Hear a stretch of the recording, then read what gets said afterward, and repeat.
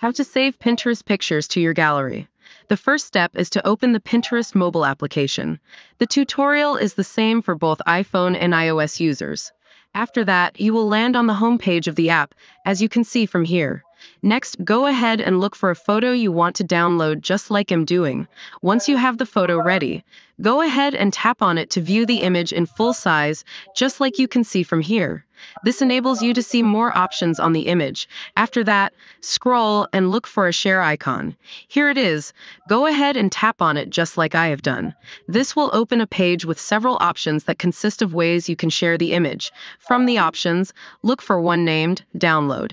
If you cannot see it, then it means it is there in another section of the app, just like mine. Don't worry, because I will show you where to find it. Look for the three dots at the top right corner of your screen. Tap on it, and a menu will appear. From the menu, select Download Image. Your phone will then prompt you to choose a folder in your gallery where you want to save the picture. Your phone might also ask for permission to access your gallery, so go ahead and allow it. Finally, the image will be downloaded to your gallery. That is how to save Pinterest pictures to your gallery.